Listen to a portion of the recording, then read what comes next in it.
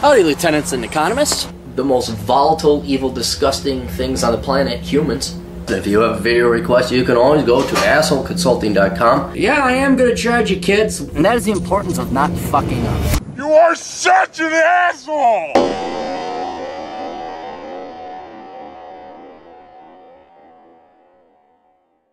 Alright, we got a new studio audio setup here.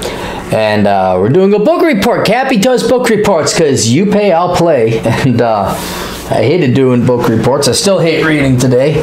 But this guy paid me a gob of money. I got another guy who paid me a gob of money. And again, if you want to pay me gobs of money to read, I will do book reports. So Ben writes, how much for a book review? I say, well, it depends on how much. He said it's an ebook called The Secret to Selling Anything by Harry Browne. It's 183 pages. I said, sure, yeah. And so he paid. And he says, if you can, please throw in a Cleary test on Harry Browne. And this is, I do believe, the Libertarian candidate. I could be wrong. And a rant about why New York City sucks, which I'll be doing separately in different videos. But I did want to go through this here. Now, keep in mind the majority of your expense when you have me do a book report will be going into me reading. And if I don't like the book, it ain't exactly going to be, I'm going to agree with you. But this book is both good, I wouldn't say awesome, it's good, and at the same time horrible. And I'm going to sing its praises first, and then I will rip it apart next. The book itself is a compilation of two separate books. One is The Secrets of Success, and the other is Selling is Easy. And so he just took those two essays. It really is just two lengthy essays put together for The Secret to Selling Anything. And the first part is The Secret of Success. And basically what it is microeconomics 101 if you paid attention and mastered to it, because in microeconomics, meaning the individual granular cellular level of economics, it is how individual humans interact with one another. And there you're introduced, if you remember, utility or UDLs or anything like that, and incentives and pay, apply wages and equilibrium points and all that other stuff.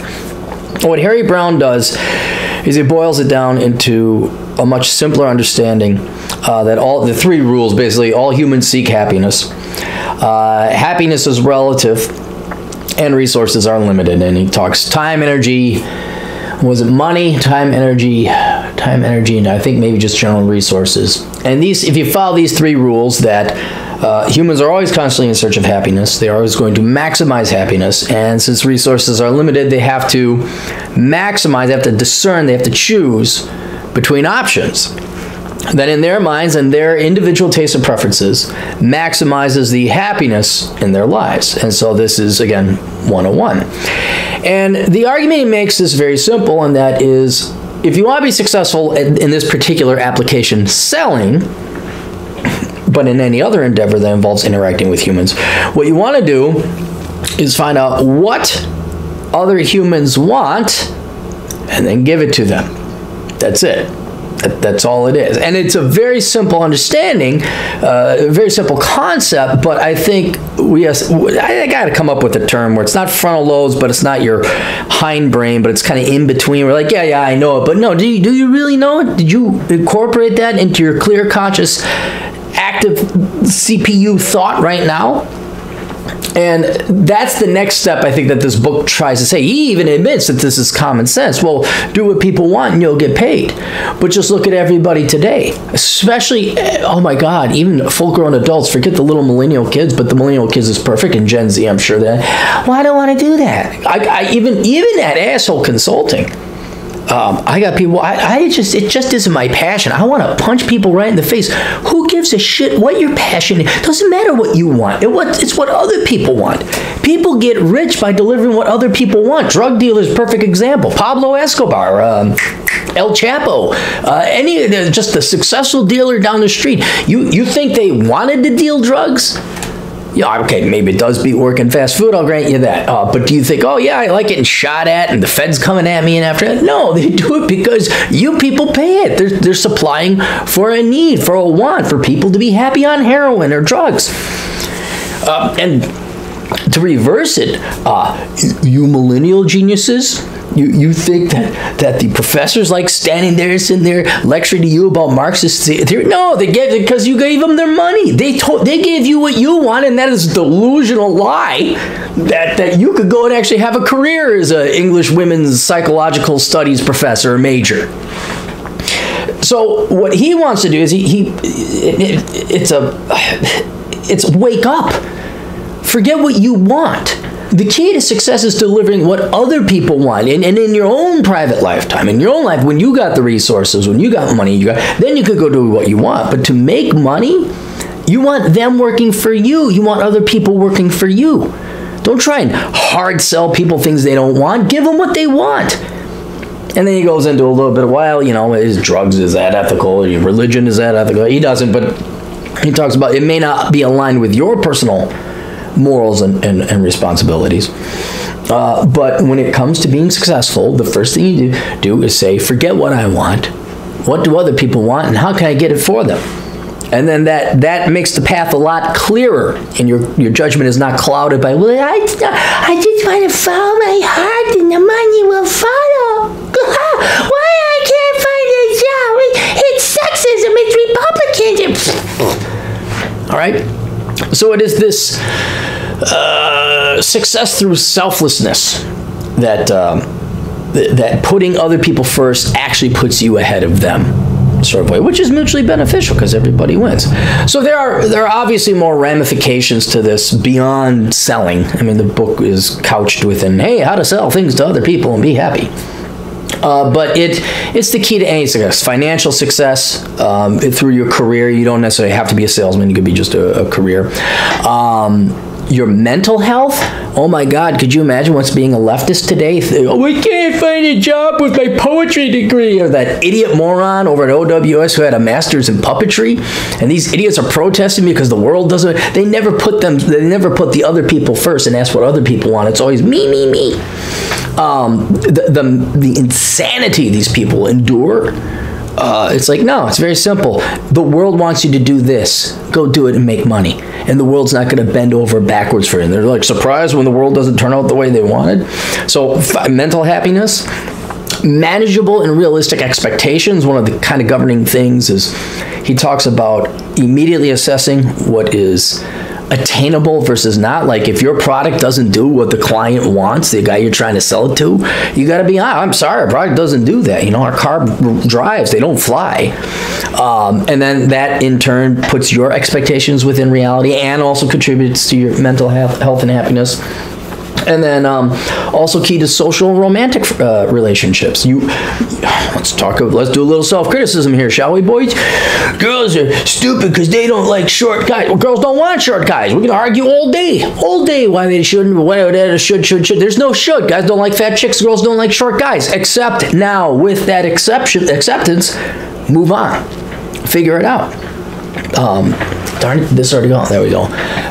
You will go further finding out what does that girl want. She wants a guy who's ripped. I'm a fat lard ass. Maybe I ought to go on diet and hit the gym and work out. Oh my God, success. Same thing with women, you know. But it applies anytime you're interacting with humans. It's not like you want to brainwash them or kiss their ass. He delineates between that. But if you want to be successful interacting with humans, well, then you got to say, well, what do those humans want? And you better give it to them because they only have this much time and resources on life. And unless you're going to be of benefit to them, screw you. They have no reason to be with you. Why would they waste their time? You are no benefit to them. So it's a very selfless kind of thing. It doesn't mean you're a pushover or you're a doormat. You get compensated in the end. But it's putting other people first and their wants and desires first. And then it's kind of like the Great Escape. What are you? I'm the forager. No, that's the forager. I'm the procurer. Well, James Gardner, he was the supplier. He would go and get things for people. That's what he would do. He would get things for people. And then they could escape. And that was the movie. So that's the first part. And that part, to me, it was elementary and basic because I do pay attention to economics. And that is what I do. But for people who've never studied economics, you don't understand this, or you've just never read basic human psychology and self-interest, that is definitely worth reading. It's a little repetitive, but it's worth reading. The remaining 2/3 is the next segment of his book, is the next part of the book, which is the second essay he wrote called Selling is Easy. And he takes that basic principle of putting other people's wants first and then delivering it to them. And like a true business professor, takes a simple 2-sentence concept and extrapolates it into another, about 90 pages. And it's painful and repetitive. And you want to put a bullet in your head, because I can understand if he's writing for someone who doesn't know anything about selling. They really need their hand held. Okay, then that may be for you. But for somebody who's viewing it from a philosophical standpoint, or where you have a concept of this and you incorporate it in your life, or you just, I got it the first time around, you can skip the second part. If you need some instruction, you'll find like little, you'll say, here's the recap. Just read the recap. Like if you need a handheld instruction, like step 1, step 2, step 3, there's 5 steps. Highlight them. You'll see them. This step be 1, 2, 3, 4, 5. It'll be a bullet point. Highlight that, read that. There it is. That's it. The remaining 2/3 is just this painful, repetitive application and then simple reapplication. I wish he had more individual examples, because at least that told you a story.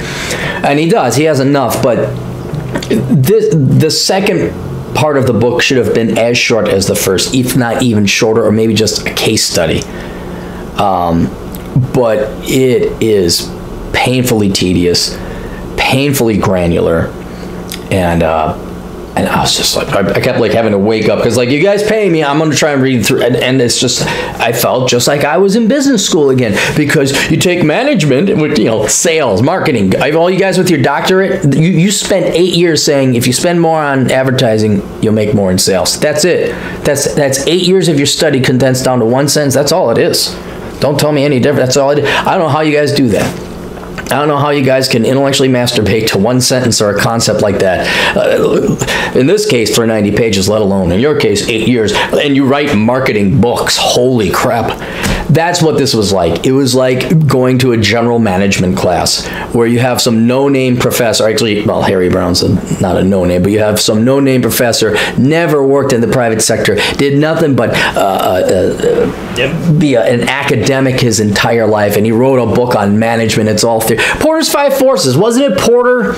He was a doctorate in business. No, he was an engineer. They got a doctorate or MBA or something, and then his consultancy went down, like failed or something like that. That's the level of bullshit that's in the second 2/3 of this. So save yourself some time. I think this is a must-read essay. The first part is a must-read essay, with the second 2/3, the second part, being maybe more of a reference guide that you can read, look for the basics, the 5 steps of selling, go over that, and then maybe just have it, maybe consult it a little bit. And if you've never sold before you're getting into selling, or, fine, maybe it's worth reading the first part, but for everybody, the first part's worth reading for everybody. If you're a salesman, second part, maybe worth going through the first couple of chapters until you got it down.